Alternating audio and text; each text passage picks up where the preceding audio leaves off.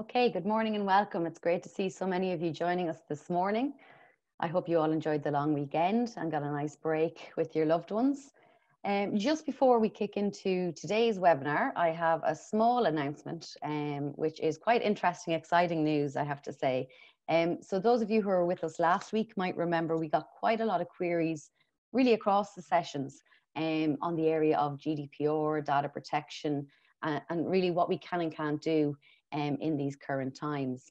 And in, well, I suppose, a fitting tribute to the spirit of these webinar series, I was contacted by one of our participants, Conor Hendley, who has kindly offered to facilitate, along with his colleague, John Popolizio, who founded with his wife, Ellie, Sovi.com, and they are compliance experts. So they are going to give us a bonus webinar on Tuesday, the 21st of April. So further details will follow in your emails in relation to that webinar. So I do hope you can join us for this extra session.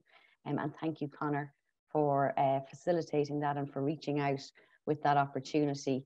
So I really think that will be a very interesting one and something that's very relevant for many of our participants. So if you do have, and I know many of you have had over the last week, queries in relation to data protection, privacy, compliance, and so on, please do send in your queries by email to myself or Michael, and we'll ensure we collate them and pass them on to John and Conor in putting that session together for you. Okay, so on to this morning's event. Our seminar today is on optimizing your supply chain and operations for smarter business. And we've got a really great lineup this morning. So we have Donal Daly, who's going to MC. Donal is an author and founder of Six Rockets Consultancy, and he's also the chairman of Altify. We've also got Ingrid de Donker, who is CEO of IDEA, founder of the Procurement Transformation Institute, and a lecturer in the Graduate Business School in Griffith College with myself and Michael.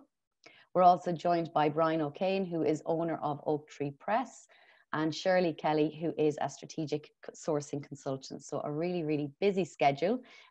So without further ado, I'm going to pass you over to Donal, who will get us started and bring us through today's webinar. Thank you very much, Donal. Good morning, Eilish. Actually, we're going to have Ingrid, who's going to give us a few words at the start, she being the font of all knowledge on procurement items. And so if Ingrid comes and joins us, we should be good. I'm going to... Good morning. Good morning, how are you? I'm very well, thank you. Hi everyone, and thank you very much for your attendance. It's really a pleasure to be here with you today. And we're all delighted, even though we realize it's a very tough time for everybody. We're here though, and we're trying to look forward. And I'm delighted in this webinar to be sharing our experience that we have had in IDEA ourselves in managing procurement and supply chain challenges. But I'm really looking forward to the input of my two distinguished guests who will share their broader business experience as they have lived and worked through some difficult times in the past. So we'd be hoping you will all find some golden nuggets that you can take back into your business, and that is of real value to you. So if I may first introduce my panel of experts. I'm absolutely delighted that they can join us. They all have their unique own business expertise and perspective, and I know they'll be sharing their learnings with you, the good, the bad, and the ugly. So welcome, Donal, welcome, Shirley and Brian. So Brian, just a quick word about you. I was so grateful that you answered my call to share your advice with our audience today, because your expertise and your focus has always been centered around SMEs, innovation, entrepreneurship and business planning. And I honestly believe you have the most rounded background of us all in practice and in academic teachings, and you've always supported the startup community. So with that, you're an award-winning editor, publisher, trainer, mentor. And again, I couldn't find anyone more knowledgeable and eloquent to have part of the panel. So thank you for joining us. I also want to welcome a colleague of mine, Shirley Kelly. She's been very active amongst other things, but since the announcement of Brexit, Shirley has been on the road and travelled to the breadth and the depth of the country to meet a lot of different SMEs like yourselves. And I suppose on behalf of Enterprise Ireland, she supported many SMEs to understand their business challenges that they had from a supply chain point of view, offered them practical advice to identify the risk and how they could work together to mitigate, put some mitigating plans in place. And only last week, she gave a great interview in relation to the coronavirus as well, and what SMEs can do right now to try and protect and secure and redirect their business. So I'm delighted she could join us today as well. I'm sure she will share her golden nuggets with you as well. And then finally, last but not least, our MC, Donal Daly. I've known Donal for a good few years. When I met Donal first, he was CEO of his 5th company, Altify. It was a global software business employing hundreds of people. His 6th company now is called 6 Rockets. And I wonder why, Donal, obviously, because it's your 6th company and you're only reaching for the stars. I just wanted to have you on the panel and being MC, because not only you have a specific knowledge around procurement and supply chain, but you have an invaluable and practical expertise and experience of managing SMEs through disruptive times. So for people who don't know, as you like to stay in the background, you're an author of a bunch of books, as you would say, but you also are an author of several Amazon bestsellers in the space of digital transformation. You've worked with most of the Fortune 100 companies in the States, and you have launched quite powerful products in the field of digital transformation. So, but we're not going to talk about that today. I'm excited just to have your viewpoint shared with the audience about your CEO days. And maybe first let's go through the agenda and see what we're going to cover today. So we're going to, I'll give the word back to you, Donal, and you're going to tell us about the 7 lessons learned from a CEO point of view. I'll then focus a little bit more about how we can, in disruptive time, try to optimize our supply chain. Shirley will bring us further online with her practical things to do for SMEs, and Brian will enlighten us with adjusting to the new normal, and in disruptive times, we can also see opportunities. And that will just leave you with some parting thoughts. So without further ado, I think, and to open up the session, Donal, can you take us on the journey of some of your businesses, and can you give us your key learnings of how you managed through some tough times in the past? I can, Ingrid, thanks. You have said, and others have said, I've never really had a proper job. I started my first company in 1986, where clearly I was 2, right? But it's so. Yeah, we first met. I was CEO of Altify, which happy to say we sold last October, and I'm not in that business anymore. But so it's interesting kind of thinking about this. 1986, I started my first business. We had the crash in 87. I started my second business in 99, and we had the dot-com thing in 2000, and then we had 2011. I had a couple of other businesses, and then in 2005, I started Altify, and then we had the crash in 2008.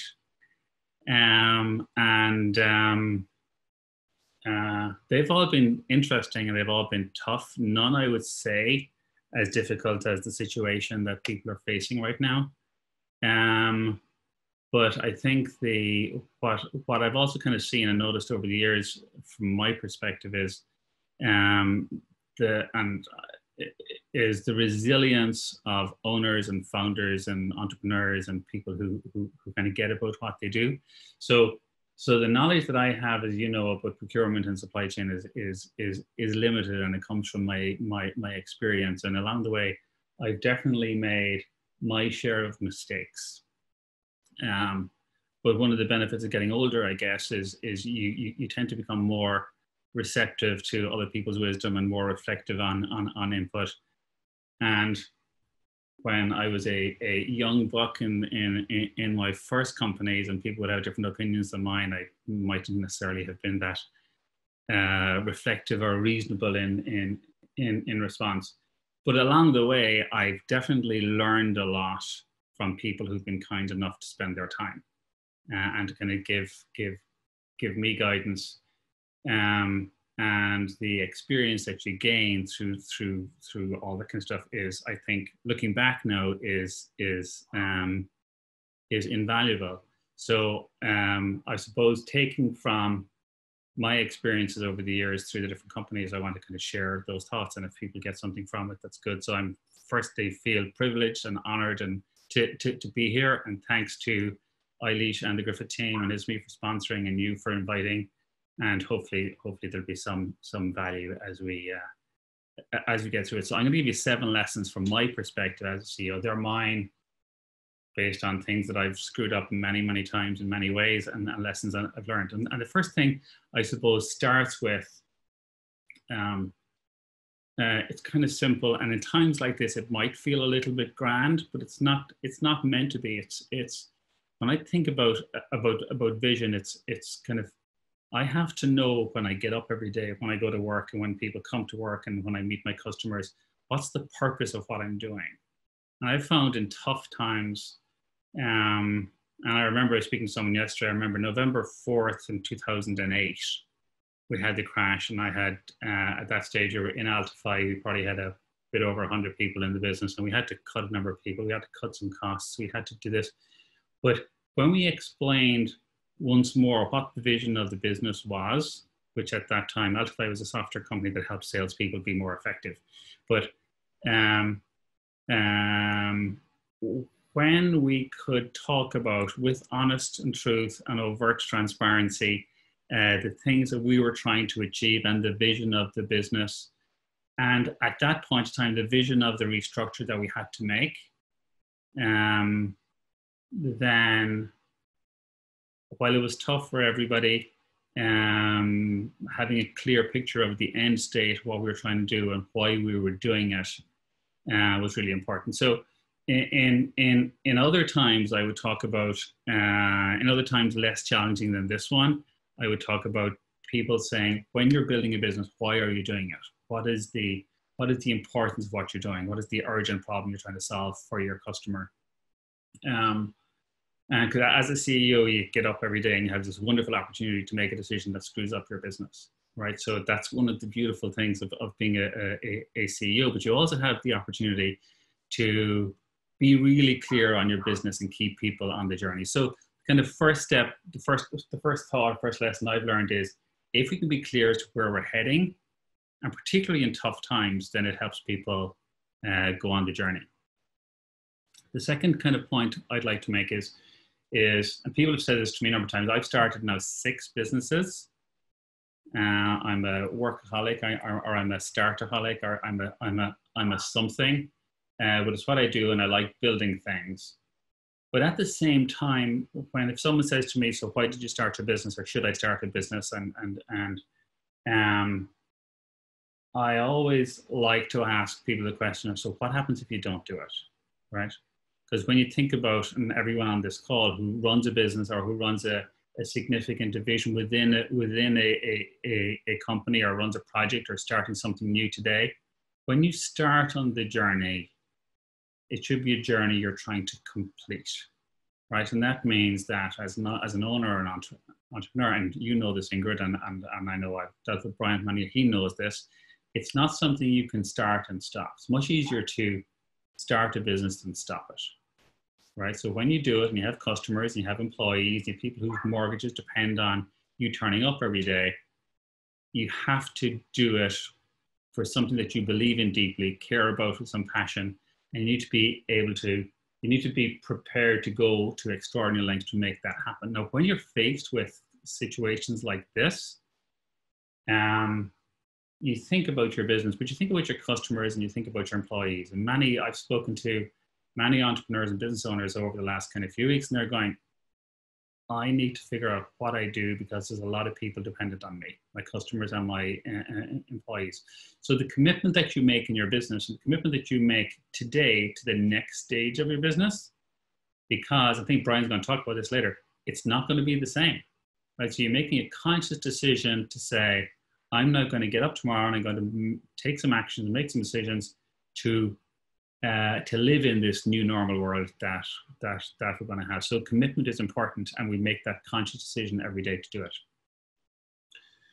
The other thing that's kind of interesting right now is, because things are changing, right?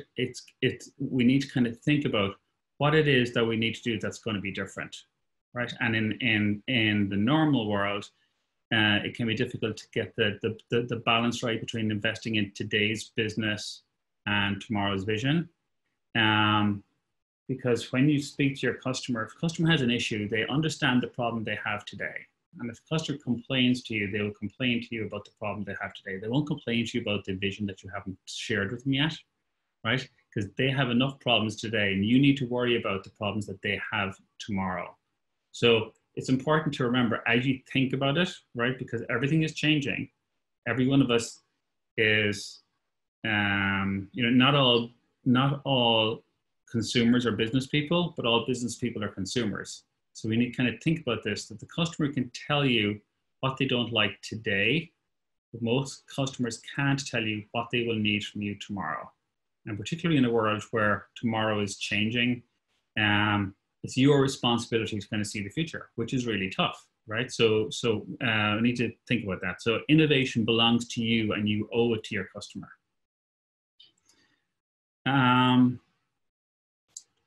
One of the things, I know I've been guilty of this many times, right? One of the things that I find is when people speak or ask a question or sitting across the table from you, and you say something, sometimes you're listening to respond as opposed to listen to understand.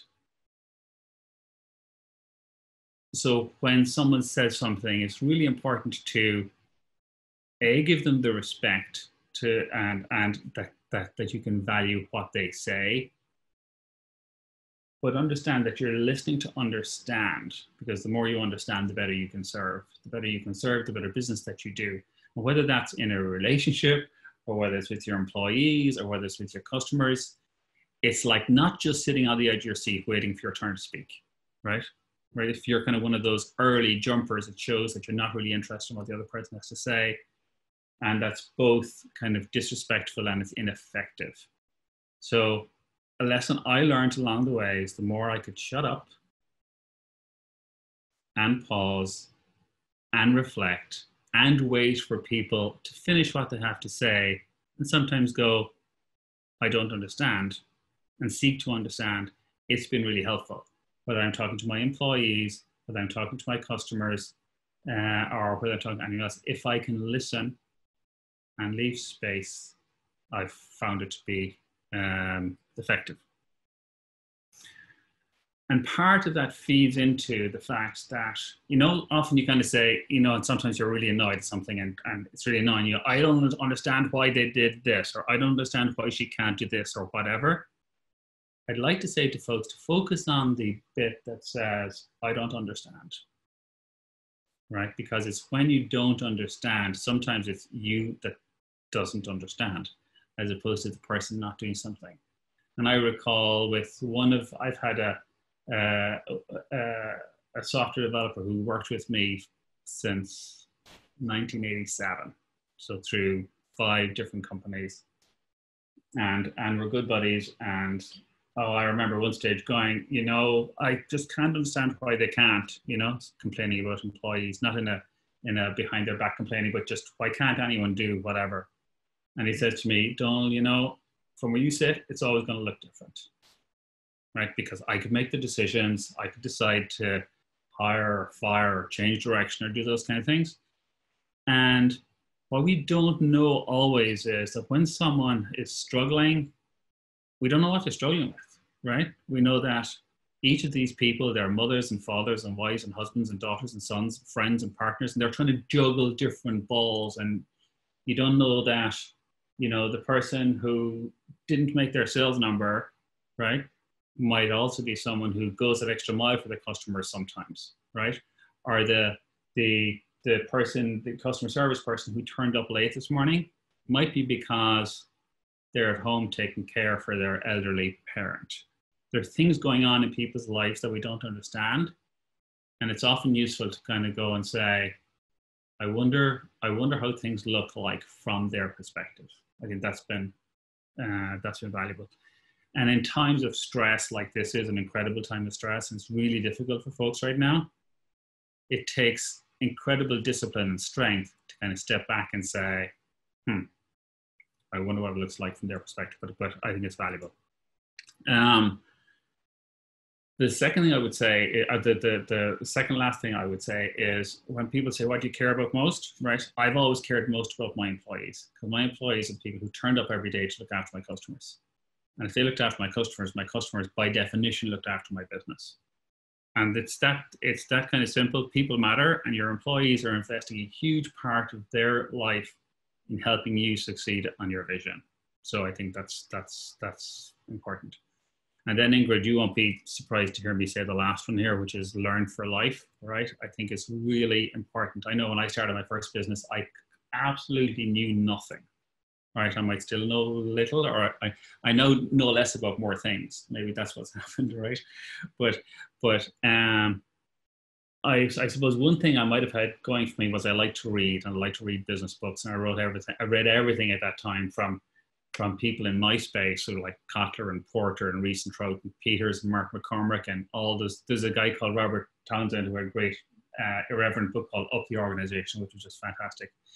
And I always found I really liked the books that I agreed with, you know, but you learn things along the way. So as you kind of step through it, I suppose the lessons that we learn that will probably, hopefully inform what we do tomorrow, dealing with this challenge that we currently have, and what we do tomorrow, and making decisions around our supply chain and making decisions around our customers, making our employees. As you kind of think about vision, commitment, innovation, listening, perspective, our employees and our knowledge, if you nail all of them all of the time, then you're exceptional, right? I know I've never nailed all of them all of the time. I've hopefully nailed some of them some of the time, but anyone who can do these things will be formidable supporters of their business going forward for their employees and their customers as they work through everything else. So there's some of the things I've learned. Some thoughts from an old guy, right, who's been through a few of these things, and hopefully there's some value. So now I'm going to bring us to the meat of the conversation. And Ingrid, when you and I first met, which is, I don't know, 4 or 5 years ago. Yeah. And the people on the call here who are involved ever in kind of selling something to large corporates or to large businesses or whatever would probably share a view. Some will share a view that I shared when we first met, which is procurement, strategic. Are you kidding me? Right? It was always procurement for the people who got on the way of the things I was trying to do when I was trying to build my business. And but what I've actually learned, right, and you know, it took me a long time in a lot of businesses to learn some of this, that actually, if you can buy well, then that's a good thing, and we all like to shop, right? But if you can buy well, then there's a lot of things we can do, and you and I have had conversations around this in terms of how it impacts whether I buy things that are good for the environment, whether I buy things that can save me money, whether I buy things that understand this kind of stuff. So that's everything I know about procurement right there. So I'm going to give it to you. But for the folks who've not got into it before, I'm going, listen up. She's going to give you pearls. It's really good. Over to you. Thanks, Donal. I definitely, there's some golden nuggets in there, and the two that absolutely stand out for me is perspective, especially coronavirus. It's what we need to do now. We need to look back and we need to look forward, and the lifelong learning. We can't, as you know, we just never can know enough. And before we start, I just wanted to let our audience know that procurement is also all about customers. It sometimes feels that procurement or the people who buy in your company are far removed from the sales side or the customers, and it's further than the truth, because if we do not buy the right products or services, our businesses cannot sell it on, they cannot add value to the production, or that they cannot make profit on the sold goods. For us as buyers, as people who select suppliers, our 5 rights are all about delivering for the customers, because ultimately it's about buying and enabling the right product at the right price, at the right time, with the right quality, and at the right place. So we ultimately are focusing on delivering for the customer. And it's not only the customer that buys our product, it's also our internal customers, our stakeholders we buy products for. Anyone who wants to buy something for the business is in essence our customer. So we're actually a customer service support. However, we think we're doing a little bit more. So what does procurement and supply chain actually mean in the business sense? Well, procurement, because it's such a word that combines a lot of things. It refers to the processes of selecting suppliers, establishing payment terms, vetting strategically who your core supplier can be, negotiating contracts, and actually the buying of goods, making them available to your business. So we're concerned about acquiring the goods and services and work that is vital to the business. And the majority of the time, between 50 and 70% of any turnover of an organization is spent with outsourced providers, with third-party providers. So it's good to have a good grasp on that. Not all businesses, we realize, have dedicated buyers, but all businesses buy goods and services. And if you think of your own business, your procurement is done by anyone who spends money on behalf of your business. If you want to know what money you spend, you can actually just go and look and review your P&L account, your profit and loss account, or your accountant will be able to tell you what you have spent, and they kind of categorize it in your spend data. It's a good place to start to understand what you spend and who you spend it with, when and why. Supply chain, on the other hand, means a network between your company, your business, and its suppliers to produce and distribute a specific product to the final customer. This network includes different activities, people, entities, information, resources, and the supply chain itself, and I will always come back to the chain of supply. It represents the different steps it takes to get the product from its original state to the customer. So from farm to fork, basically. Companies develop their supply chain so they can actually reduce costs, remain competitive in a business landscape. Managing supply chain then becomes a very important part of that business success. And there are many different links in the chain that require a lot of skill and expertise. And when supply chain management is effective, it can lower a company's overall cost and boost its profitability. It can make sure that it can make the right decision. But if one link in the chain breaks down, it can affect the rest of the chain, and it can be very costly, and it might even impact your business. It will definitely impact your customer satisfaction, their cost, and their experience. So the main goal of an efficient supply chain is actually to get the customers what they want, when they want it, and at the lowest cost.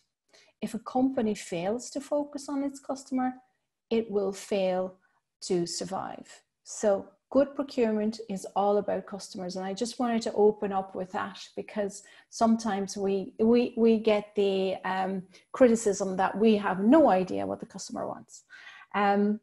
But for this session, I want us to focus what we can do to optimize the supply chain in difficult times, because if a supply chain fails, so will the company. The company will fail if we don't get the products and the services. And unfortunately, we need a pandemic to remind us that creating and managing a resilient supply chain is actually a strategic function.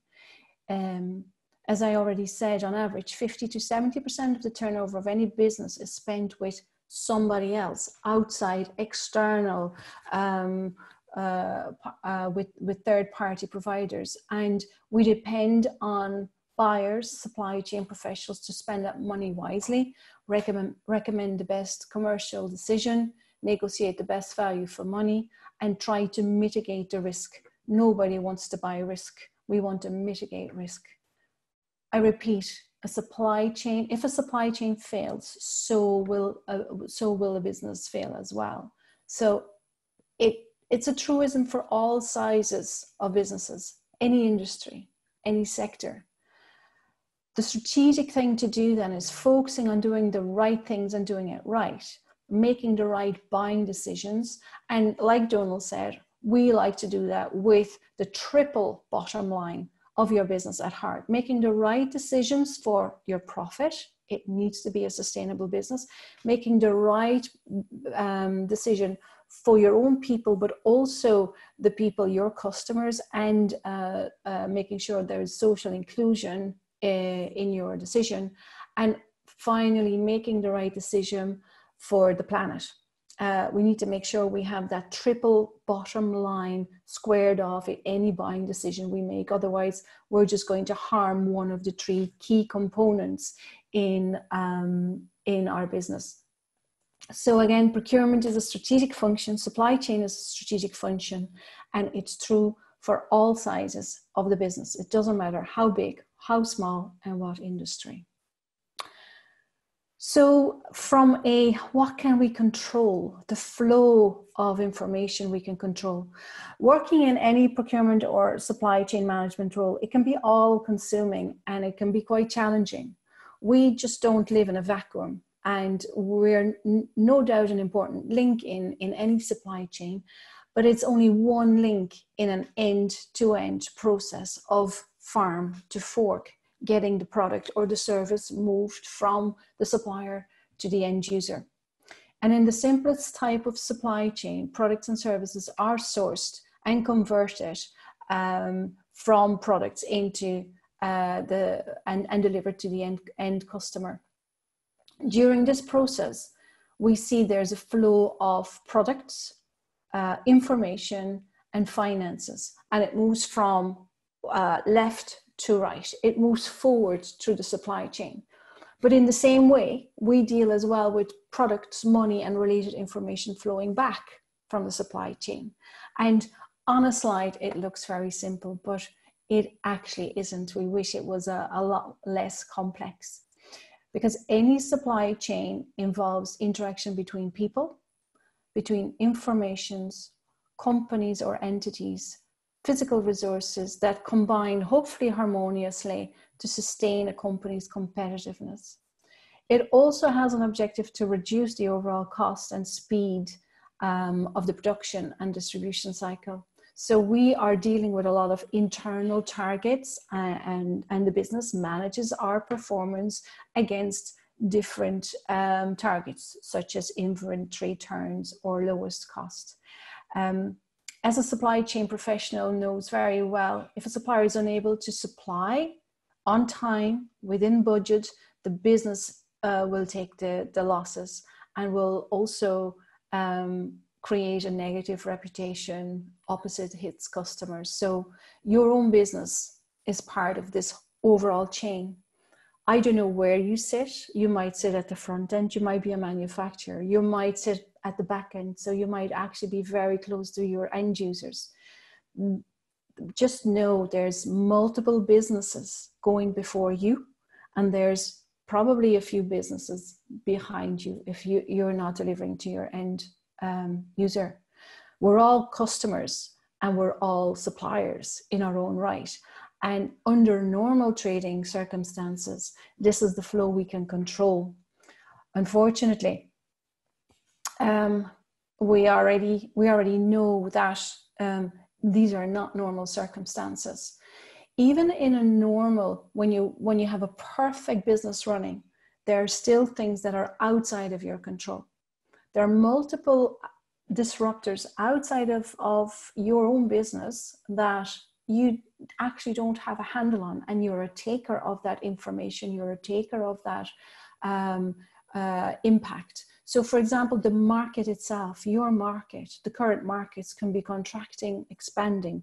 Your customers can come and go. New markets can be opening up. That is outside of your control. There are opportunities, but you are to react. it's very hard to be proacting there.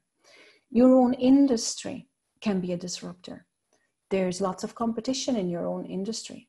The products and services, they might be interchangeable. There might be new products coming online, improved products that can replace. The cost might be volatile. The majority of our costs or the commodities are traded on global markets, and we're takers of that information. New businesses can be entering into the market, new alliances or monopolies can be formed, multiple disruptors. And then ultimately, we also have the global ecosystem, the political changes, economical, societal, technological, legal and environmental. We would call that PESTO. That's the abbreviation for it. But for example, Brexit would have been a perfect example how an otherwise very stable political environment has reaped havoc over the last few years. So we need to consider all these disruptors and also other factors that are impacting our ability to control.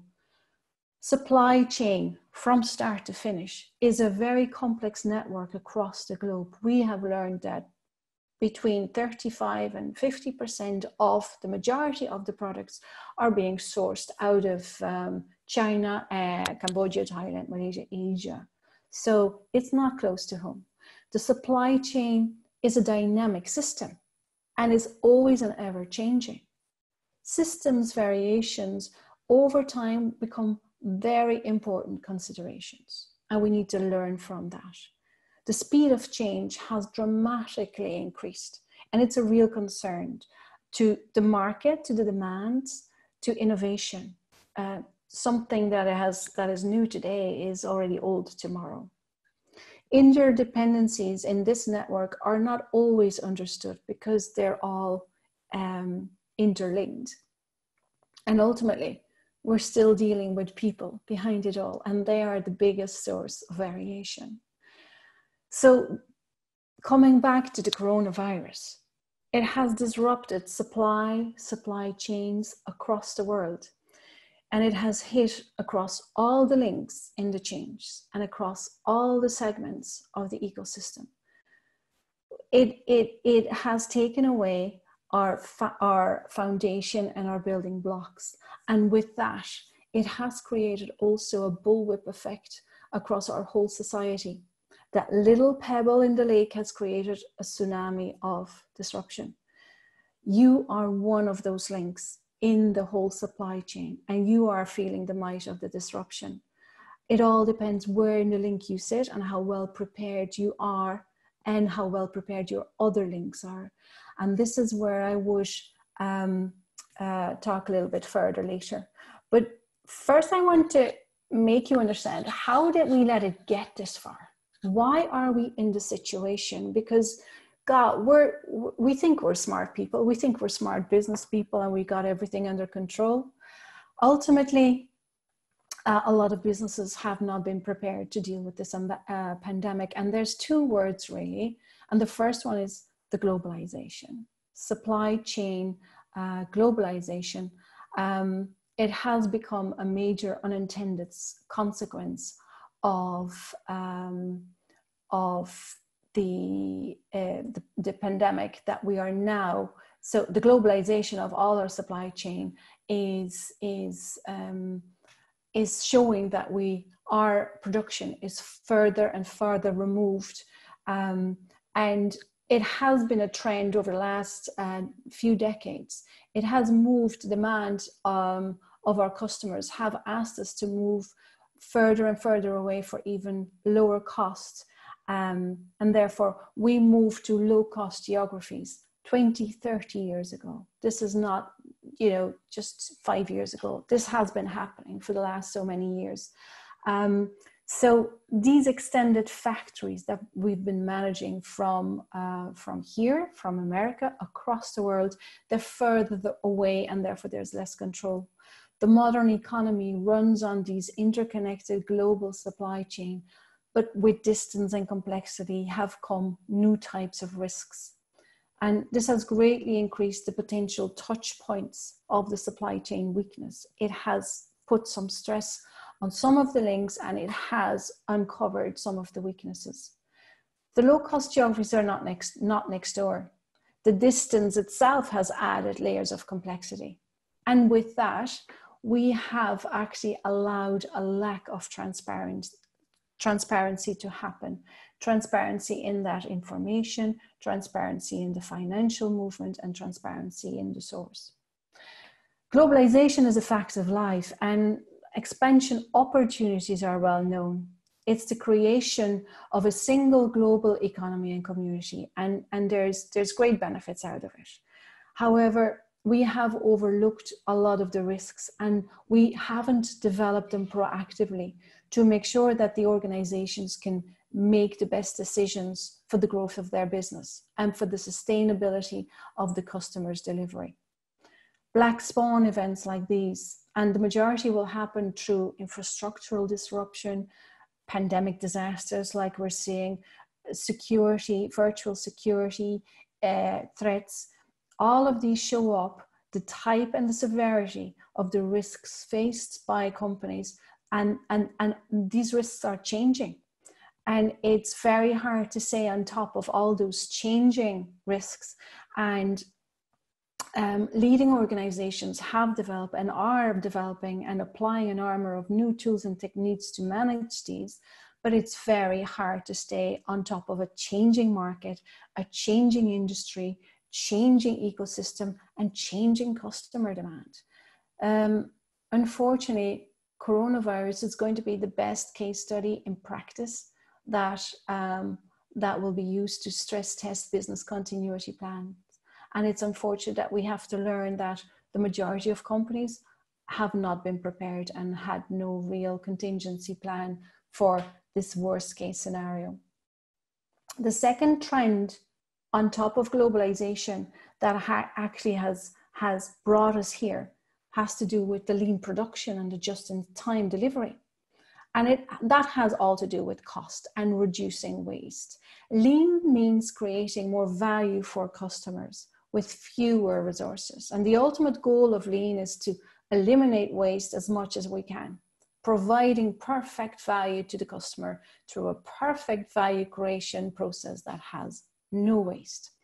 In supply chain, there's about 8 wastes and 8 categories of waste, and I've outlined them here.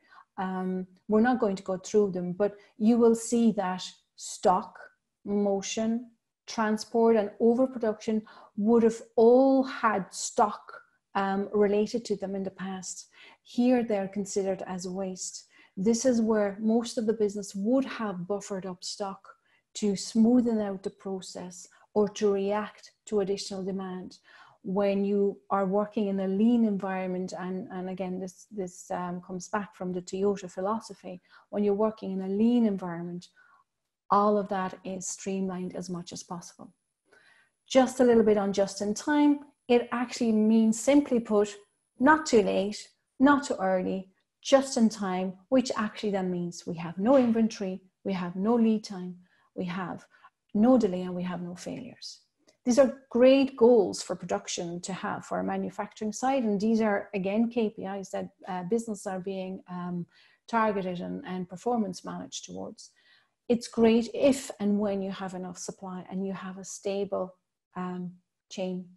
However, if you don't, a lean supply chain will have increased their vulnerability. Short product life cycles and the desire to conserve working capital encourages companies to keep inventories and buffer stocks really, really low. Just in time is great when everything runs smooth. If not, it shows immediately the weakness in the chain. We have an extended chain of communication that also has breakages across the chain. Think around cultural communication, miscommunication. We communicate errors throughout an extended chain. If you only think back on the Chinese whispers exercise you used to do as a child, the same happens in an extended chain of communication. So the combination of globalization and lean production means that we have very little stock build up in our full supply chain. And that is why when Corona hit, when it started, it exposed all the weaknesses. It exposed shortages, which with very little backup and very little reaction time. So if I think back before the coronavirus, and again, this is only 2 months ago, you were very busy. This slide might be a good representation of you and your business. Very busy as Frank there, managing all the demand and supply to ensure his customers stayed happy, or trying to understand the impact of Brexit on your business, such as Bill, trying to mitigate the risk of logistics and products and services coming from or through the UK with alternative supply options. Or like the others, keeping very busy, growing your business, increasing your profit by cutting down your cost, increasing your customer base, and trying to get through with the help of some great advice, as well as with the help of our friends, as we do from time to time. So thinking back to those times now, it all feels a bit weird because, and Brian will talk about it, we won't go back to normal. We will have a new normal. And, you know, not thinking through that, not accepting that will actually delay our reactive approach to what the business can be in the next few months. So we're all a little bit dazed. We understand we're at a position in the link, and it might be at the start, it might be at the finish. We're confused at best. We're like ships in the night. We don't actually have a compass, like Donal is saying. What is my vision? Where am I going to go? How am I going to lead my team to the next how can I lead my team to grow my business if my market is gone, if my customers are gone, if my suppliers are gone?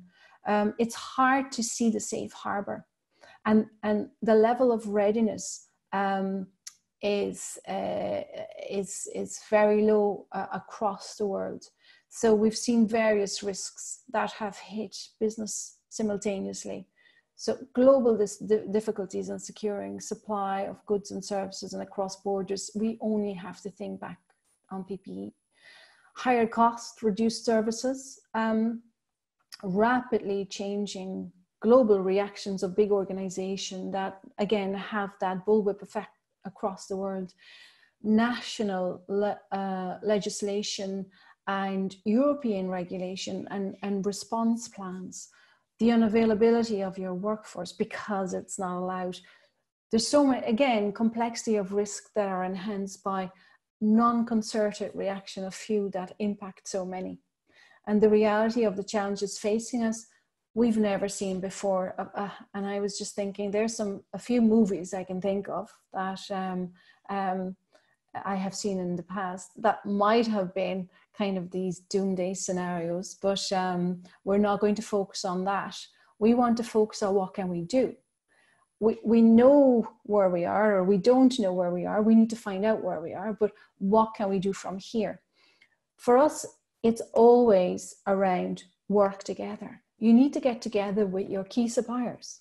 You need to get together with your core customers, and you need to try to identify the common risk and challenges you have, because you're all in this together. You're only as good as your weakest link. Find your weakest link and strengthen it together. Working together to understand the alternatives.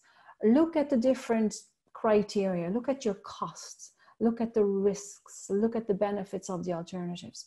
And then try to map it out. Try to map it out and rank them according to the ease of your implementation and the complexity of the change. Think of it as a big puzzle.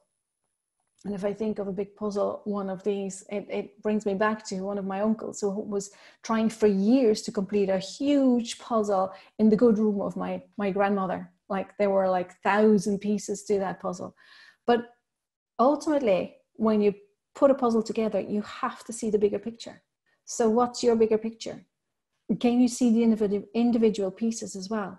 Can you put them together? And if not, what is missing? Those are very basic questions, but they're all very relevant to your business. I know that the different pieces that are missing will be different for different sectors, different businesses, retail, manufacturing. We all have specific characteristics, especially from a supply chain point of view. But ultimately, we're here about managing change, and we're here about managing the risks. So I'm just going through the next few steps that from a supply chain point of view, I would advise to do. First things first, so many things are hidden. We need to first uncover and make visible what is hidden. So for any company seeking to improve the understanding of their risk is to make visible what is hidden. Use all your available data. Collect your own data from your own buying team or your own financial data, your customers, your inventory, your logistic, your manufacturers, as far back as you can and as far forward in your supply chain as you can. Hone in on those specific and relevant risks and try to unhide them across your team. Collaborate internally and externally, and find as much as you can in your contracts around your lead times, around supplier agreements, specification, data, anything you can find to actually map your puzzle together. Ask yourself some questions. Do I know my core suppliers? Do I know my core products and services and all the links in that supply chain? And that is very important, because if you don't know who your current core critical suppliers are, you might be focusing your limited time on the wrong suppliers. You need to focus where it matters. Have you mapped your end-to-end supply chain with the suppliers that really matter for your business? Again, most of the time you will know your first tier supplier, sometimes your second tier supplier. But most of the time there's 4 or 5 and multiple tiers to that whole supply chain. If you ask your first tier supplier that information and they do the same, ultimately we'll get the full map. And the ones that care about your business, they will work with you. The strategic critical suppliers, same for your customers. They will work with you and they will open up, unhide that information. Have you actually asked your suppliers if they have a continuity plan themselves? Have you asked them what they have put in place, either before the coronavirus happened or since? Good to know. What they have done might be very, very applicable to you. And are you sharing with them? Are you sharing what you're doing with your customers, with your suppliers? Because again, it is important that you strengthen that link, you pull them closer together and you hold on tight. By asking the right questions, you will get a lot closer to the visibility of your own supply chain from start to finish. The more data, the better. And once you have your data, then actually it's about what are the different scenarios? What is it? Is it increased costs I need to deal with? Is it an acceptable quality? Is it delays that I need to offset? Do I need to deal with errors, bad services, no product at all? So what are your what ifs and worst case scenarios? Use your data that you know and make it usable by linking it through these different scenarios. Think forward what you can advise yourself to do now, because ultimately you can turn what you know now into very valuable information for yourself and your supply friends, your team, but you can use it actually to create a bigger insight. And out of visibility comes predictability. You will begin to understand where your business is most at risk, and you can start making a plan around the different scenarios and understand the sensitivities around the different risks. You have different agents of data that can help you here. And it's all about scenario planning the different risks. If your critical suppliers are failing, you will need to put a plan in place to source new ones. Otherwise, your business will go down under with them. If your critical products or services are delayed or not even produced anymore, you will have to review either your demand, your specification. You will have to go and find alternatives that will be acceptable to your customers. You can ask your customers what is acceptable. Stay close to your customers. Make sure they know, they understand you're doing whatever you can to serve them, to keep on serving them. But you go through these different options and you can assess the costs, the risk, the specification, the implication, the time implications to make the different scenarios happen. Try to visualize that new puzzle and try to understand what the new pieces are that you might be able to put in place.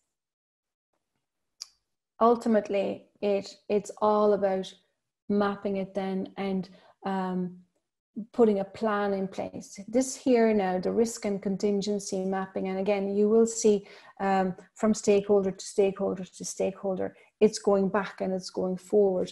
Ultimately, it's about putting your action plan in place and map your way back to success based on your real data with a considered approach by ranking the different risks by priority and by understanding when you're going to do what. You've put an action plan in place to mitigate the risks that you have uncovered in your supply chain, and you are ready to implement it when a trigger point has been reached. And ultimately, there's always options. Your aim is to step through all of this and put your plan in place. Make sure you get all that information. Make sure your plan is also shared with others outside your business. And we're talking about the real clear communication and real collaboration. It's vital that companies communicate with their supplier before and their customer after, but further their second supplier as well. Again, your supplier is a customer of his supplier and you're a supplier to your customers. We're all in the same boat. Don't forget, close relationships in times of needs are worth gold. And if you've read any bit about the phone calls that Bono and the extended team has made to get valuable PPE last week into Ireland, it was because of relationships. It was because of influence. It was because of goodwill. You build that up over time. You build that with good communication and relationship, because ultimately people buy from people and people sell to people. Not more than now, and in a disruptive environment, this is more truthful. It was not money that talked. It was relationship that made that PPE come on the plane over to Ireland. So make strong business plans part of your future business foundation. Understand your business and the different building blocks it is built on. Protect them, but ensure you have a plan B and even a plan C, because ultimately we might have to invoke them. If you want to know, if you want to start somewhere and you want to start with an ISO standard, because sometimes they are very valuable to show us the way. The ISO 22301 is a risk management standard. It's a good place to start if you want to structure your own contingency plan, and there's lots information available online. Right. Once you have your plan done, you're going to prioritize, because you need to prioritize the implementation. You can't focus on everything. You need to focus your actions where it matters. Not every supplier will pose an equal risk to your business. So what we would do, what we would call, we'd use CrowdCheck matrix. And I know, I live by CrowdCheck, but ultimately what it means is you actually segment your suppliers. You segment your suppliers, their products and services on the scale of which one are the most valuable to us, i.e. which ones are we spending the most money with, and also which one are the most risky. If they would close down tomorrow, how would they impact my business? This way you can focus your attention to secure the supply of the products and services from the suppliers that are very impactful. This way you can focus on tightening that relationship you have with those suppliers so that you become their partner of choice. The 80-20 rule applies. So again, prioritize your implementation. You focus first on the most urgent and most important things to do, and then you will be able to go through your slide. While you address the most urgent ones, the others will come into view, and slowly but surely you will make your chain stronger, a lot stronger than it was before. You will actually now take ownership of your full supply chain and bring it under control, what can be otherwise damaging to your business. If you remember back on our slide of what we can control, well, that's what we need to be able to control. And that's what you do with priority planning, because ultimately we're still trying to ensure we get the customer, our customer, what he wants, when he wants it, at the lowest cost possible. And by now you should know that you're the most important link in the full supply chain, but you're only as strong as your weakest link. And 10 brains think better than one. I've learned that. It's one of my lessons. Asking for help is a strength. It's not a weakness. The same applies to strengthening your supply chain. So do it together. Ensure that you have more than one supplier for your key products or services you buy in. You cannot depend the continuance of your business on one supplier that might go under. It's your responsibility. You're the business owner. Through collaboration with the core suppliers in your network, your buyers, your supply chain, you can directly strengthen the business, the relationship, and mitigate risks together, resolve those problems together. The best companies configure their whole entire supply chain to promote resilience, and resilience is what we need to grow our business.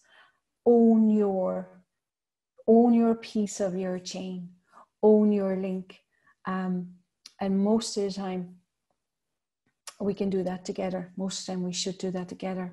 Your business will depend on it in good times and in bad times. And to just wrap up, because I know, and Eilish knows this, I can talk for 8 hours about supply chain and procurement and longer, but I want to just leave you with a little supply visibility mapping tool that you can use to actually share that with your suppliers, and so that they can share it with their suppliers. It's a very basic tool that is just asking questions, but these are valuable questions that you can make visible to your suppliers. Communicate clearly as your first point of call with your first tier suppliers, and they might be agents, they might be distributors, wholesalers, manufacturers. They might not all know the answer.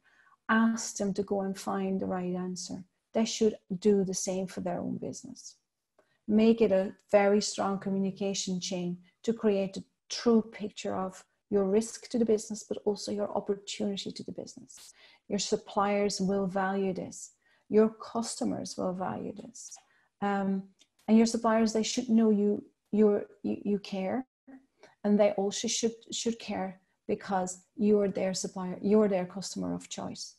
And if they don't, I actually would argue they do not deserve to be your supplier. So share it with them, ask them the right questions, and ask them to do it further, so that you have a full list and see where your risks are that you can focus on to write a plan around. Already source some other suppliers, some other products to make sure you can still deliver to your customers. So I hope I've given you some insight of what I would recommend you to do to make your supply chain more resilient. So, but I'm happy to take any questions later if that's okay. Donald, I don't know, have you fallen asleep?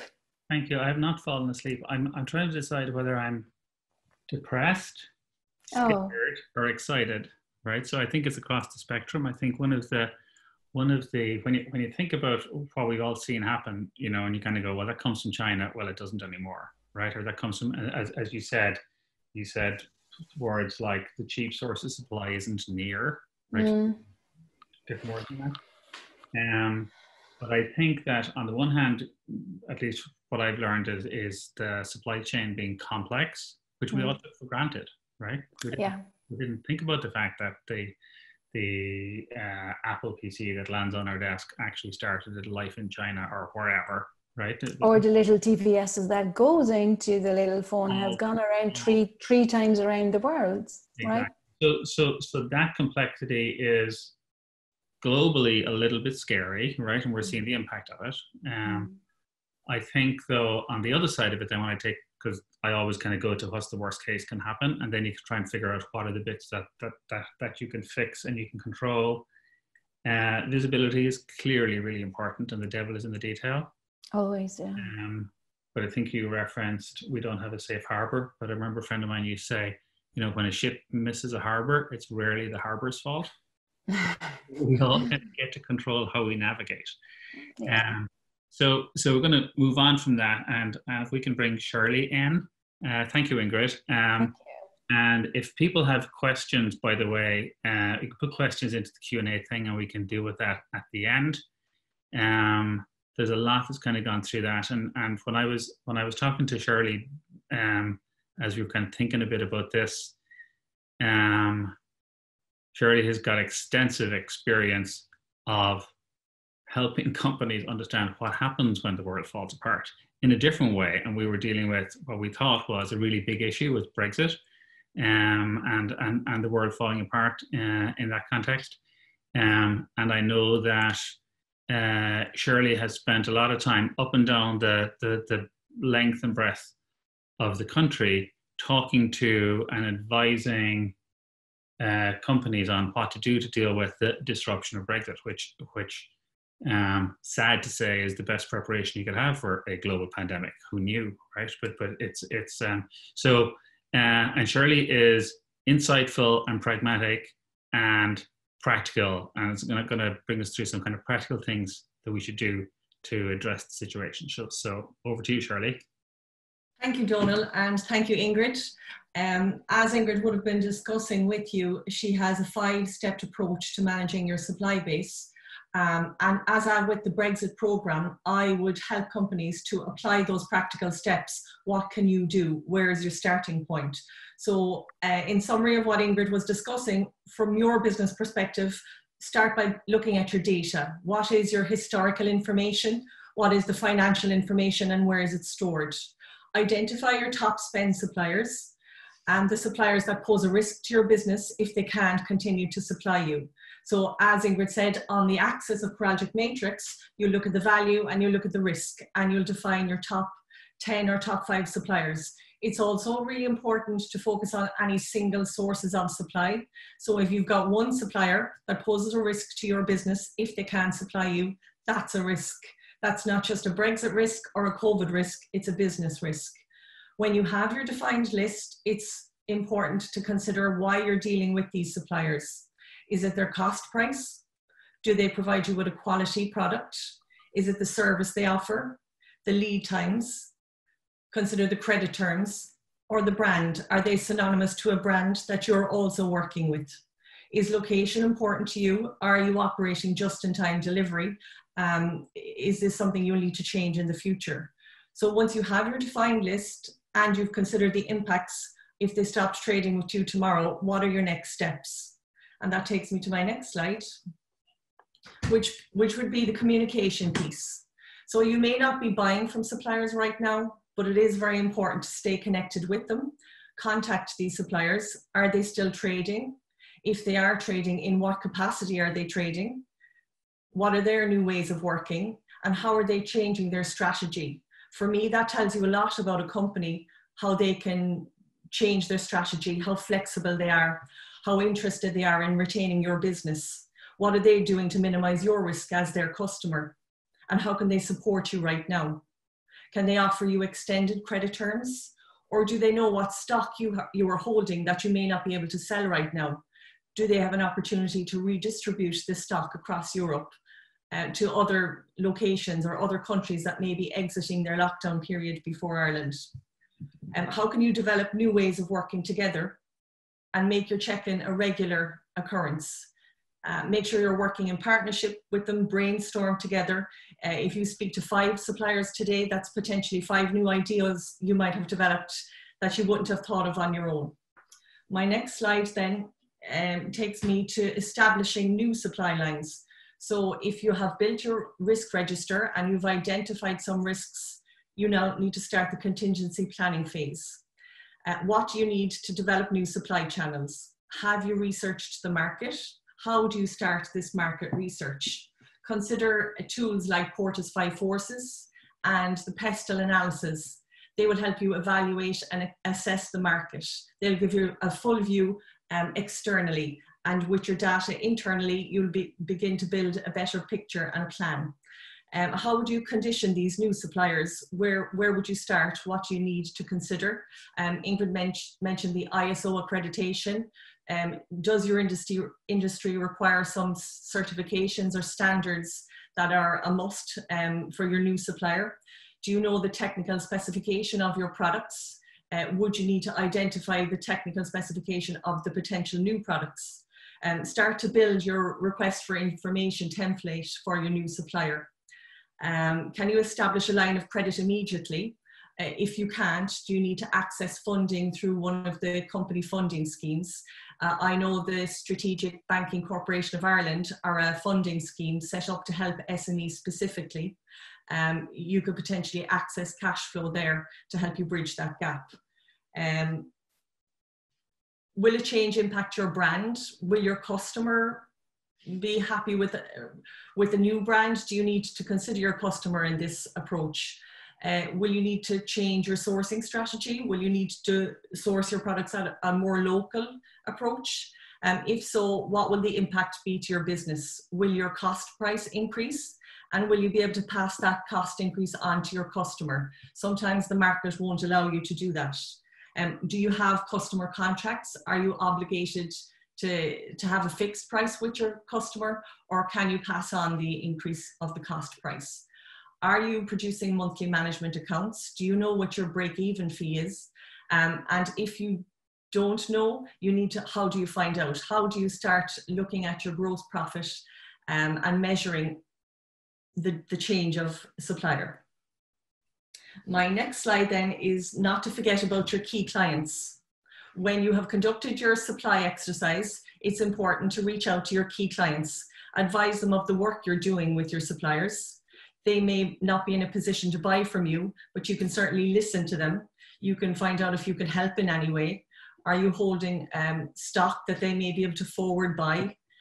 What are their plans? How are their strategies changing? How can you help with these new ways of working? You are the link between your supplier and your customer, so it's important that you tighten that value chain and you work together to design your new ways of working. If you're a retail operation, you mightn't be able to reach out to your customers directly. So you may need to work through social media. You may need to increase your online presence. So these are all things that you can consider now that you have a little bit more time on your hands potentially to plan. My next slide then is exactly that. Look internally to your business operation. Most SMEs that I work with are very busy with operational activities. So now is the time to look at your business from a holistic perspective. What can you do to improve your business? What are those jobs that you've never had time to address? Are your marketing capabilities up to scratch? Can you upskill in this area? Are you currently trading online? Is your e-commerce platform fit for purpose? Or could you avail of the grants and supports out there to maybe make that e-learning or that e-commerce platform more robust? It's time now to enhance your business as best you can and future-proof your business regardless of Brexit or COVID-19 or whatever the event. I'll leave you with my key takeaway. Act now, analyze your data, reach out to suppliers and customers, tighten all links within your chain, identify risks and opportunities and plan for both. Be agile, be flexible in your approach, and find new and improved ways of working. Thank you. Thank you. That was a maelstrom of magnificence. if I can use that. I think Shirley, that felt to me like there's probably 20 or 25 kind of key things there. So I wouldn't be surprised if people asked us later to kind of say, can we put in our top 20 here, very specific actions, because I thought they were all really really actionable and things we can kind of go and do, and the incisiveness of each of the things I think will make particular difference for different people for each of the items. So I think that was really valuable. And what came to me apart from those specific things that kind of resonated with me as well is the people like to be asked to help. Right, so you talked about go to your suppliers and go to your customers, and I think if people accept the fact that you're doing that in a genuine, authentic, we're trying to help, solve the problem so that the relationship works best. That seems to be something that I've experienced over the years. Right, people like to help. Right, genuinely, people are fundamentally good, and people like to help. I know does that work for you in terms of folks that you've met in this context? Absolutely. And I feel the Irish SME business owner, they're great with the relationship. They're great at networking. So you just have to ask that question, what can I do to help? Or can you help me in this way? What are the steps we can take to work together? We're all working in the same industry. So how can we put some initiatives in place that are going to be for the benefit of both you and my business? Yeah. Thank you. And by the way, folks, again, just a reminder, if there's specific questions you want us to address, we've got a couple in. So towards the end, please put them in the Q&A box. Thanks, Shirley. So I've known Brian O'Kane for, I think it's probably, Brian, we did our first book together around 2003, 2004. Something like that, yes. Brian is editor supremo and publisher and a gentleman, and when Ingrid told me she'd invited Brian, I'm going, you're stealing my friends now, right?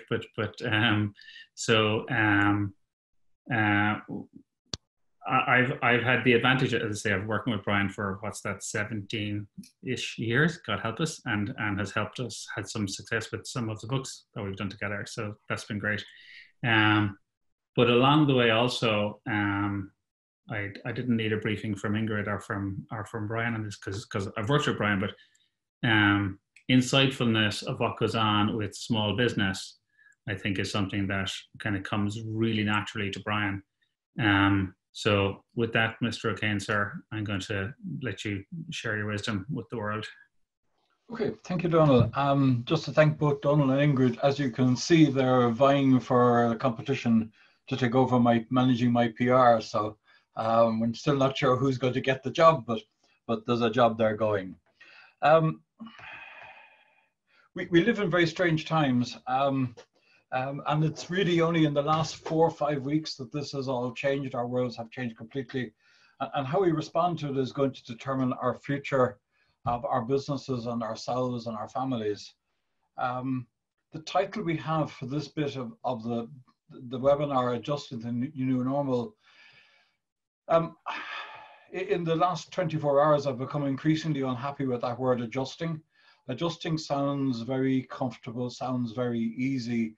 It sounds like a gentle nudge rather than the hammer blow that has probably hit lots of businesses, including many of yours. So I think this is where we need to look at thinking ahead and how we begin to do things in the future. In a world that has changed utterly in the short term, and we don't know yet when that short term is going to end.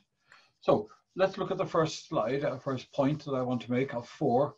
I want to talk 4 things, and the first is something that's fairly short term. The middle 2 are going to be slightly longer term or near term, and then there's one longer term one which is going to take a while to implement. As Donald said, I'm an editor. I trained as an accountant, but I moved into publishing and editing back in 1994, so I'm a long time doing this. And the choice of words is really quite important to me. So initially, this heading was talk to your customers. And I changed it yesterday afternoon to hug your customers, because I think that's the kind of response that people need. Everybody is hurting. You're hurting, I'm hurting, other people are hurting. And we're doing it alone because we can't get close to each other. We can't get physically close to each other unless we live in the same household. One of the most heartbreaking things of the last 4 or 5 weeks has been to watch situations where people are dying in intensive care, and they haven't seen their families. Their families can't be with them at their bedsides. To see funerals where many of the people who would naturally be there, the closest family members, cannot be there themselves because they're self-isolating.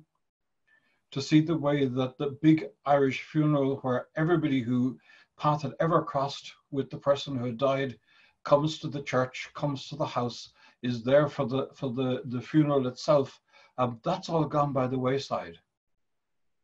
One of our neighbours died last week. We didn't know him particularly well, but we would still have gone to the removal, possibly gone to the mass the next morning. There was no mass except for a handful of people.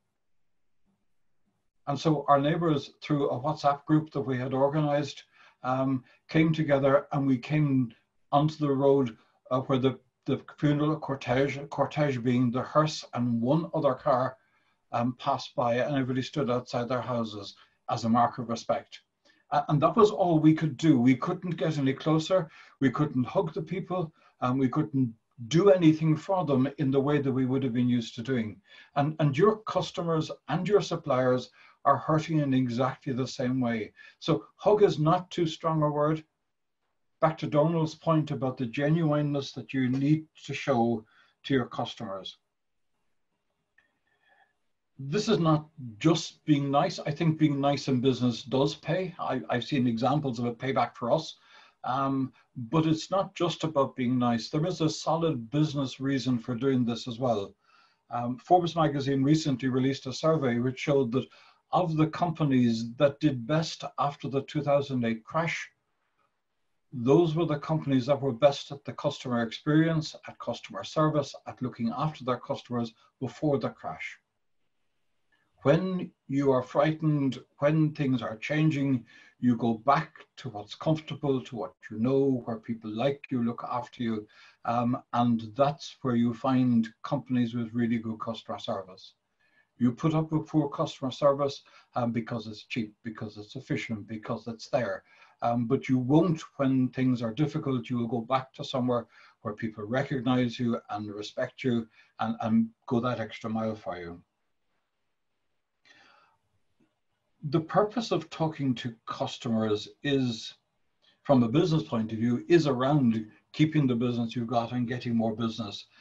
I'm very struck by Bob Johnson of the Gutter Bookshop. Some of you who live in Dublin may know it. It's there at the end of Cowes Lane, and there's another little shop out in Dalkey in recent years as well.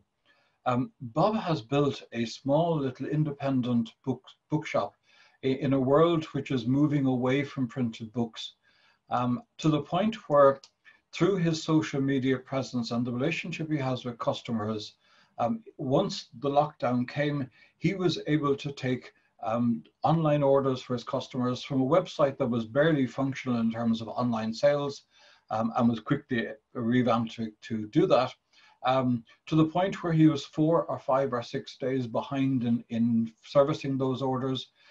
Eventually had to close because he wasn't allowed into work, and is now back at work since yesterday, trying to plow through these orders. But even when he was closed and daily said on social media and on their website, they said that they could not process orders or release them until such time as the lockdown was over. People kept placing the orders. They wanted to support the business to make sure that they stayed in business and that they had enough money to keep going. And beyond that extra business, he was also clearing out existing stock in many cases, because what you saw on the website was what he had in stock. So there was a double benefit there. I think one of the things in talking to your customers, and it has to be, as Donald said, not a selling exercise. This has to be genuinely going to see, you know, how are you feeling, how are your staff, what are your problems and pains now, and is there anything we can do? And it's finding out from that, but it's understanding those customers. We've all seen over the last couple of weeks the huge efforts that have been made around companies repurposing their equipment and their factories to make ventilators, to make face masks, to make gowns, to make all sorts of things. Zara, Prada, Ralph Lauren are all converting factories to make gowns. So some lucky or unfortunate healthcare worker is going to end up in a Prada gown that they would never have been able to afford otherwise. It's an unintended, perhaps, bonus out of the whole thing. But other bits are happening. Rolls-Royce has dedicated its fleet of courtesy cars, 43 cars, to delivering groceries and helping vulnerable people in the community in which their factories are based.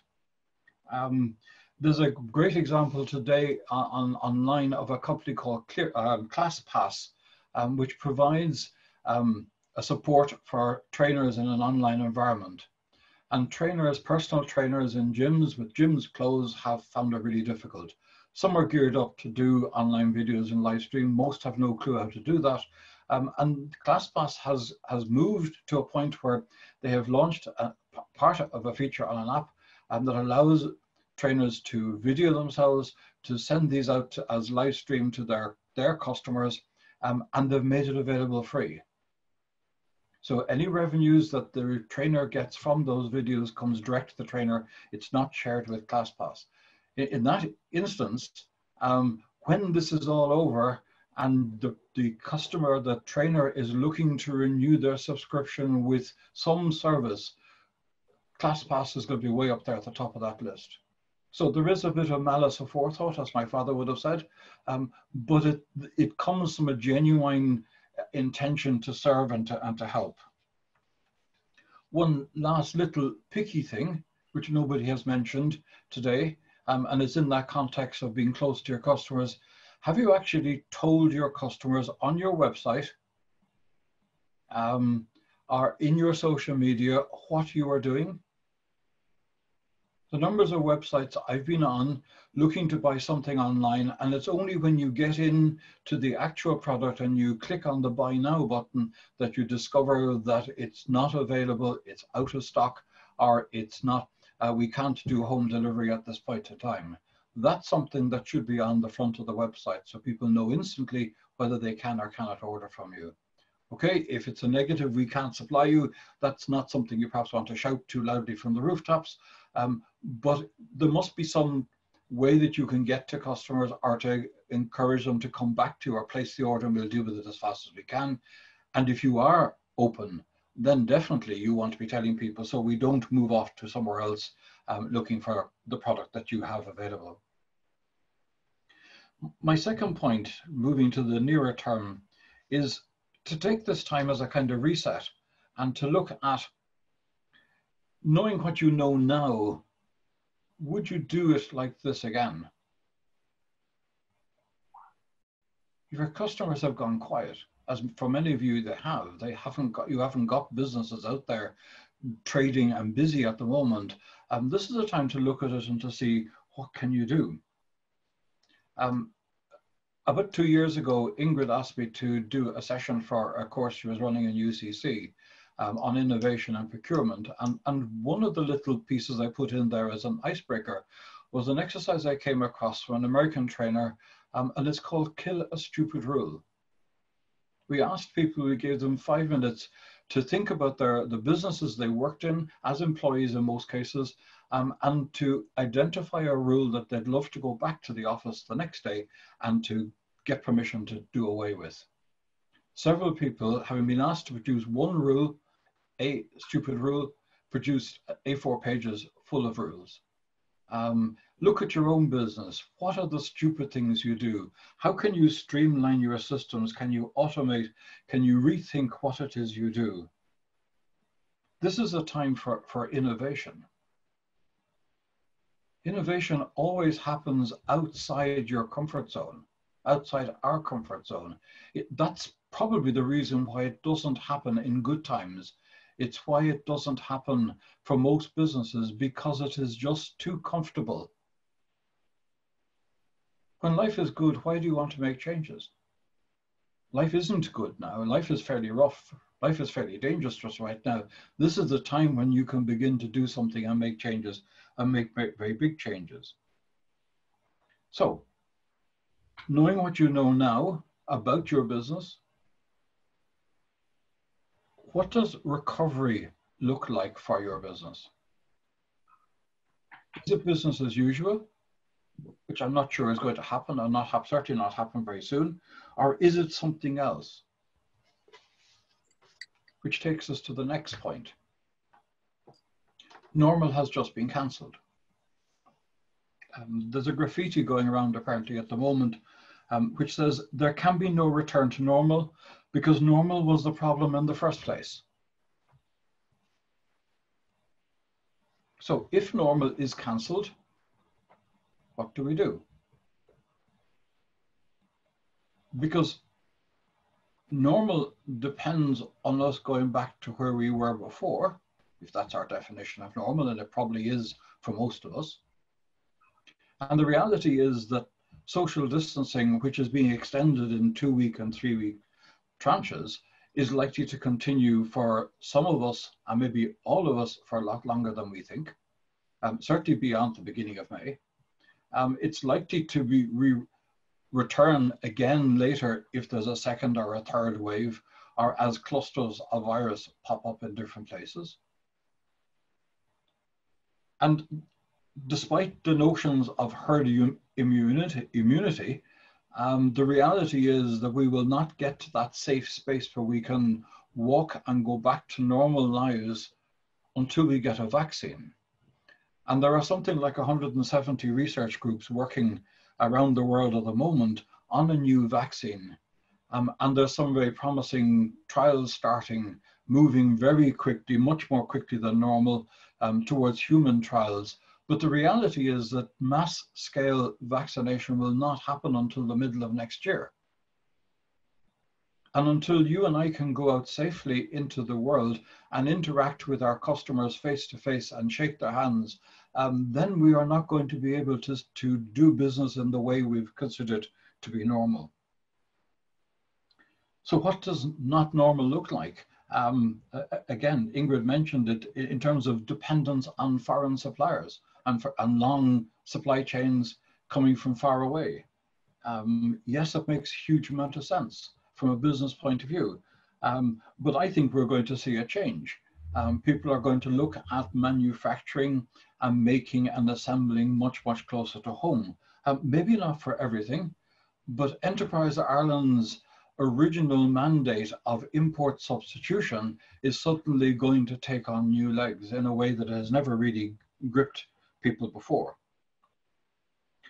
What happens to a world where there's reduced travel? I know this happened after 9/11. Everybody said we'll do video conferencing, and within a couple of years it went back again. But maybe this time around it might change. I've just read a business plan this morning from a lady who has done a lot of very, very good market research. Her customers are in the States, and by digging deep into the data, she's managed to find that 143,000 of her target market visited Ireland last year. Now, the target market is not in the tourism, but these are people who came and could be exposed to her particular products in the tourist outlets. How many of those are going to come from the States this year or next year? Staffing. We've seen over the years, the last number of years, we've seen a move towards very lean businesses. Companies like yours and mine have been reluctant to take on staff where you can squeeze a little bit more. We've seen a move towards the gig economy where people work 0 hours, where they get paid by the job they do rather than on a fixed salary. And that's fine. There has already been a little bit of kickback on that, but it's going to have a major impact I think, a major pushback in the next year or two, because people are going to realize just how insecure they already have realized. But as a society, we need to decide, is it right to let people be that insecure?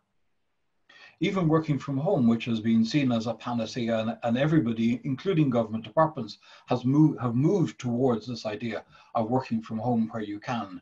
How many of those people will want to stay working from home in the future? And what about the health and safety implications of it? Just right now, nobody's taking any notice of it. People are using kitchen chairs and kitchen tables, are working in their dining rooms, but I know from bitter experience that dining room chairs are not designed for long-term use. What happens to the kids who wander in the back of a Zoom call like this? It's all very charming just right now. It's our first insight to people's private lives, and it looks a little bit fun. There's even a company in California, where else, called Sweet Farm, which will provide an opportunity for you to use one of their llamas or pet goats to pop in the middle of your Zoom call and create a little bit of a disturbance. And this is all very charming and twee and very nice and acceptable just right now. But if the new normal becomes Zoom calls, will it then be acceptable?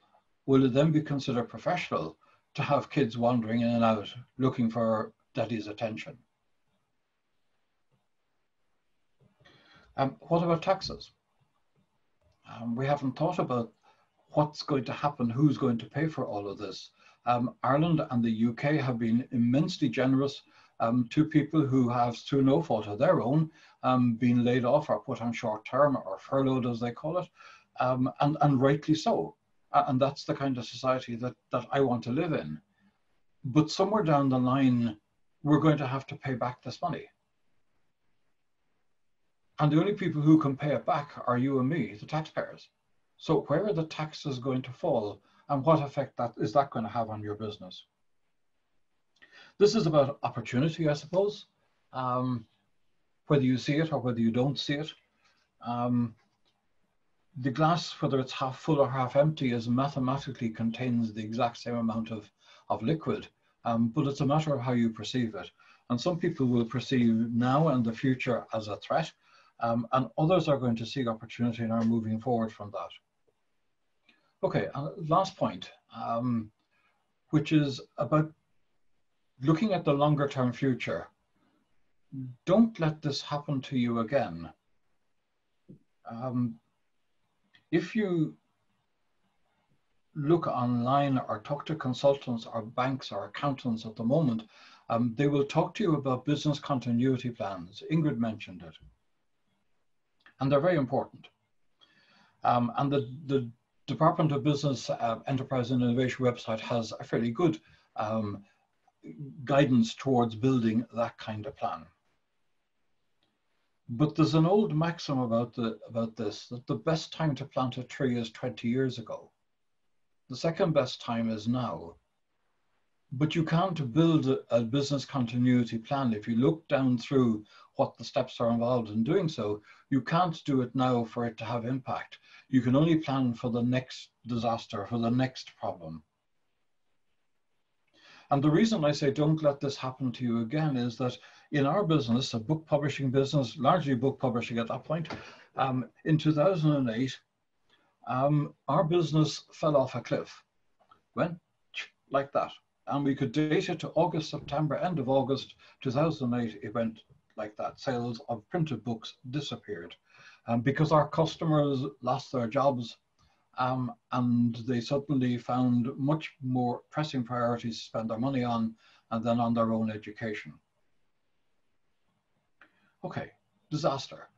Worse than that was the fact that at the time we owed over 100,000 euros to our printer for books that we had not yet sold. Our printer was extremely good, really, really good.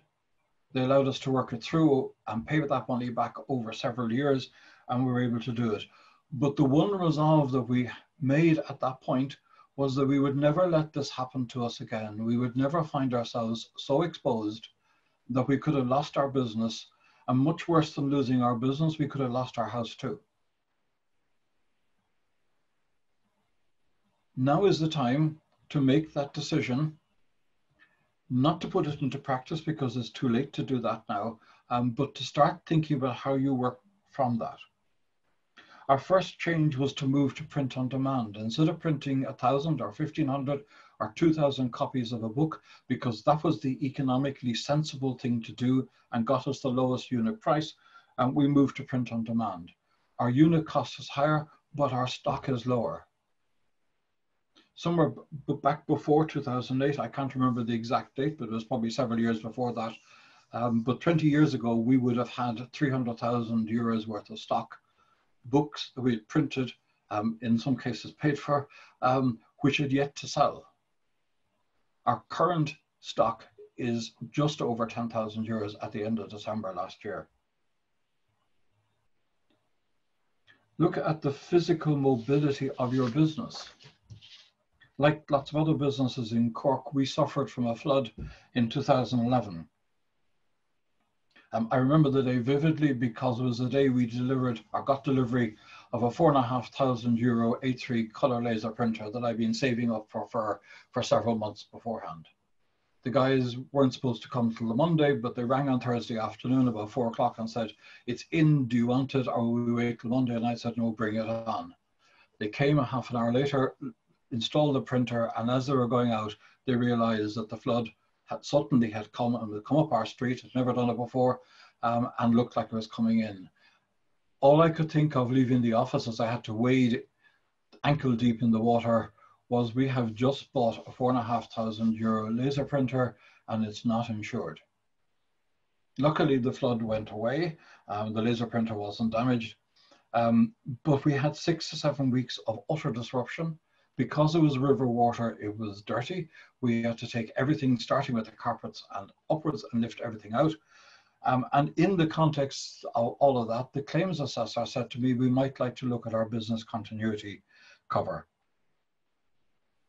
I thought about it for a little while, and then realized, and I was proved right later, 2 Christmases later, when we ended up with a burst frozen water pipe, which sprayed down through the business again. We could move the entire business out of the office in about 20 minutes, move it all home. We needed to rescue my laptop, 1 other computer, a printer, make sure we had an internet connection, and we diverted the landline across to one of the mobile phones, and we could be in business again in an hour's time. That physical mobility gives you resilience. We made a decision as well that we would not owe money to anybody. So over the next number of years, we paid off our bank loans, we paid down our creditors. As of yesterday evening, and I checked, we have virtually no creditors. We certainly have no trade creditors. We have nobody who could, if they cut us off, would cause us problems with our ongoing business. We have built a cash buffer. We could eliminate a number of direct debits, which I regard as being essential now, but might not be essential in 3 months' time. And our target has been to get to the point where we have 12 months cash to allow the business to hold together on an ongoing basis. It dips at certain times of the year, particularly now as we're paying out royalties from last year, but that's our target and we try to keep to that. That gives us a lot of strength. Now, it's not been easy to do. It's taken us a long time, probably 7 or 8 years from the immediate get back and pay off the printer bill to get to this point. It's only in the last 3 years or so that we've been comfortable enough to have got to that stage. The consequences are that we have changed our business. We have sacrificed growth, and we probably sacrificed profitability as well coming from that growth. But we now have a business that for the last 5 or 6 weeks, as this crisis has unfolded and got worse day by day, as the deaths have mounted, I have not lost a night's sleep. Big change from 2008. I've been very lucky, but it's something that you can do not for now, but for next time round. It's taking you back initially to points 2 and 3, knowing what you know now. How would you change your business? What happens if the business that you would like to run, the normal business, is cancelled and you have to do something else. And where do you want to be the next time something like this happens? This is not a comfortable place to be. This has not been fun over the last number of weeks. It's not going to get any funnier, any more comfortable, but we need to ride it out and to work our way through. Good luck, everybody. See you on the other side, and hope this has been helpful to you. Thanks, Brian. There's a lot in there, and not surprised to get the authenticity and the true stories that were in it. We have a few kind of parting thoughts to deliver, and then some Q&A. Ingrid, if you want to come back in, we have about 10 minutes, so I'm going to ask you to do your parting thoughts in a few minutes, and then we got a couple of questions in that we'll try and deal with, if we can do. Yeah, I'll be very quick. One quote came to mind when I was listening to Brian, was a quote of John F. Kennedy: "The best time to fix your roof is when it's not raining." And we're all talking about contingency plans and continuity. It's raining at the moment, so absolutely, what can we do better for next time? Just parting thoughts, bringing it all back together. My first slide is actually telling you to focus on what you want to do. As Brian outlined, you now have time to think and rethink your future. Be brave. The world will be different. Customers might be different, might want different things. Your business will be different. Donal shared with us that your perspective is key, and your authenticity will make the difference, and you're dealing with all the links in your supply chain. Furthermore, make visible what you can control. Incredible change happens in your life when you decide to take control of what you do have power over, instead of craving control what you can't. Let's all think back of what we can control and strengthen that, because we can control what happens outside of our remit. Collaborate together and take control by piecing your puzzle together. Map your steps towards your goal, and your goal is to create a resilient business, I'm sure. There is no map. Charting a path ahead will not be easy. It never has. Any entrepreneur will know that, but it will be even harder. We'll need to invent, reinvent, which means we will need to experiment as well. Some things will be successful, others won't. But take ownership of your own future. Like Brian said, lose a few rules today, create ideas instead, and think them through. Prioritize what matters. And again, a little quote from Mahatma Gandhi said, "Action expresses priorities." It's all in the doing. Most of us spend too much time on what is urgent and not enough time on what is important. We need to now refocus and rethink what is important to us. Success comes, it comes down to your attitude. It comes down to commitment. It comes down to your focus. It is actually walking, and Winston Churchill would have said this, it's walking from one failure into another without losing your enthusiasm. So please don't lose your enthusiasm. And we would be delighted to be, in a few months' time, be part of another webinar where you all come to us and tell us what you have done, what you have achieved, how you have changed to continue your business. Ultimately, it's just, again, be ready for takeoff. That first steps towards getting somewhere is to decide that you're not going to stay where you are now. So somebody once told me strategy absolutely is deciding what not to do. So decide what you want to do and go for it. No matter how hard the past is, you can always start again.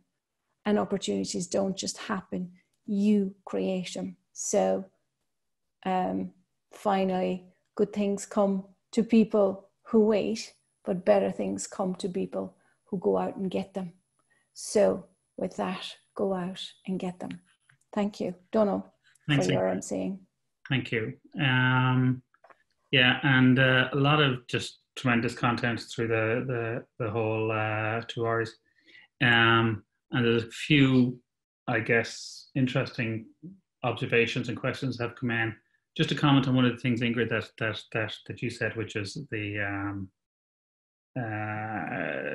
pick priorities. When the word priority was first used, it didn't have a plural. Right? Priority was one word. You know, it was a singular. It was one thing you should do, and I think that's possibly worth thinking about. As you kind of go through, there's a few questions, so we can bring back in Brian and Shirley as well, please. First question came in, and it was, is now, and Ingrid, you can stay with us as well, right? Is now the best time ever to start planning to start a new business? I think that question came in from the early stage when I was doing the piece. And customer problems never go away, in my opinion, right? Customers always have problems. And I think the only time you should start a new business is when you identify an urgent problem you can solve for a customer, and a problem that's going to exist, and a problem that's going to exist in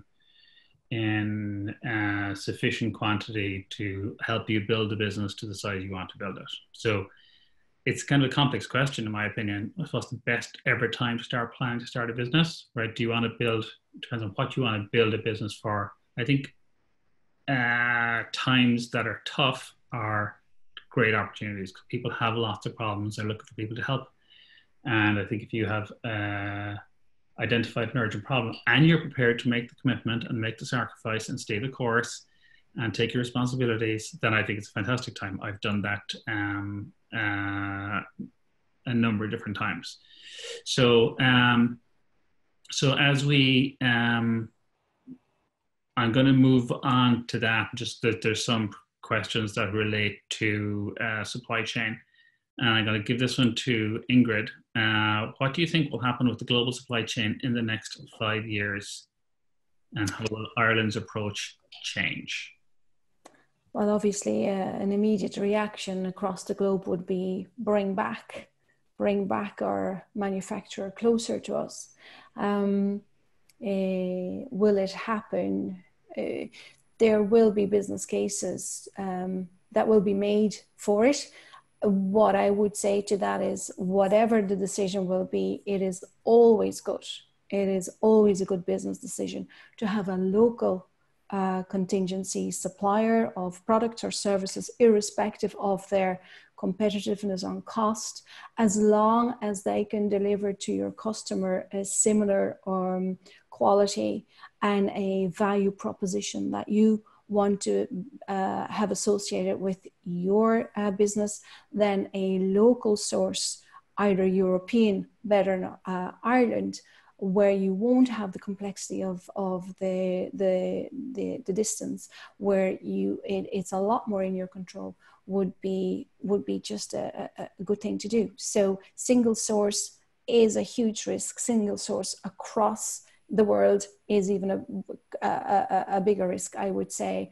At a minimum, dual source, multi-source, and bring your second and third preferred supplier closer together. Make sure you have a backup plan. Assume something's going to break and be ready to kind of take care of it. Yeah. I have a question for Shirley. So if you can unmute yourself, please. So do you have an opinion? I think it's a really tough question, right? So happy to share it with you, Shirley. Thank you, Donal. The knock-on effect of Brexit and the pandemic together. So the question is, what are some key impacts that we can that we can expect as a knock-on effect on our manufacturing in Ireland? So let's lead with Brexit, and then if anyone can add on pandemic. Can you ask the question again there, sir? What are some of the key impacts of Brexit on manufacturing in Ireland? Shirley, Ingrid. Well, from a manufacturing point of view, again, it has to. I have seen SMEs actually strengthening their manufacturing here, and thinking actually rather than our first port of call would have been UK. Now staying into the Eurozone rather than dealing with our sterling cousins. So from a manufacturing point of view, I do believe Ireland is a very competitive environment for manufacturers. I wouldn't see too much of a change unless the demand is going to change globally. But we have in a small country, we have an amazing manufacturing mix of really big organizations. I don't believe that's going to change fast. What might change is that we will move our extended supply chain actually, rather than from the UK, we'll move it into European continental suppliers or customers. And can I just add as well there, just in terms of bottleneck supply, we may see some companies bringing their specification in-house and developing their own solutions. Okay, so thank you. And I'm running out of time on this. So just a couple of things. Somebody said, is it possible for other listeners to send in what ideas they're putting together for their customers for us to share and build on them? So I'm going to presume, Eilish, that if we send some stuff together, we can compile it and put it together in some kind of format for folks to access. Yeah, absolutely. So we'll be using the course page for any additional resources that our listeners would like. And also I think Jimmy is possibly talking about peer-to-peer learning as well. So something myself and Michael are working on, which I'll talk about at the end, about how we're going to try and bring you guys together more, because it is difficult in this format as participants to talk to each other. So we're going to try and bring some of that offline as well, in terms of engagement outside of the webinars. Okay, super, thanks. So I'm going to, having lost control of my keyboard here, I want to thank everybody. I have a slide here with contact information, which I can't find. So I'm going to not worry about it, but there'll be contact information which we can also make available. I'm going to thank everyone for the time.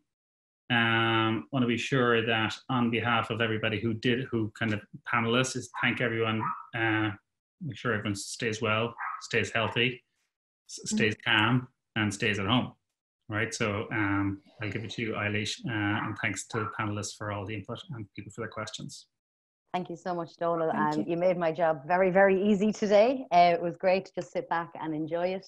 A huge thank you to Ingrid, Donal, Brian and Shirley for those insights. It was really, as I said, I got to sit back and enjoy it today. So it was very, very interesting. Tough to listen to at times for sure. But I think that is the reality of the world that we live in. But I suppose what I took from it more than the terrifying aspects of it, or if you start thinking about it in too much detail, was the lessons in resilience. And there's two really key themes, I think, that are coming out in all of these webinars, and I'm sure it will continue over the next couple of weeks. And that is the theme of relationships, the importance of working with people. We buy from people, we sell to people, and that dynamic. Ingrid, I think you spoke to that. All of you spoke to that really, really well. And in perspective that we are starting to look closer to home, and that it is a beacon of light, I suppose, for many small businesses in Ireland, that people's perspective are changing in terms of how we source things and where we are, where the goods and services we're consuming are coming from. So it was really interesting to hear that emerge again in today's discussion. So thank you so much to all of the participants, to all of our panelists and to our participants. A reminder that tomorrow's webinar will start at 10:30 a.m. as usual. You'll get your invitation link in the morning, and tomorrow we are looking at the topic of financial management through times of uncertainty, and we are joined with a team from PwC, so Mark McEnroe with two of his colleagues, Laura and Ray, as well as Suzanne Burdes, lecturer in the Graduate Business School, accounting lecturer in Griffith College, will be steering the ship tomorrow and looking at all things working capital, cash flow management. So again, a very timely topic, I believe. And please also read the email that you get with that link tomorrow, because it will have the details of our bonus webinar, which has been brought to us kindly by Sovi. You can visit sovi.com to see what JP and Connor are all about in terms of data protection, privacy and compliance.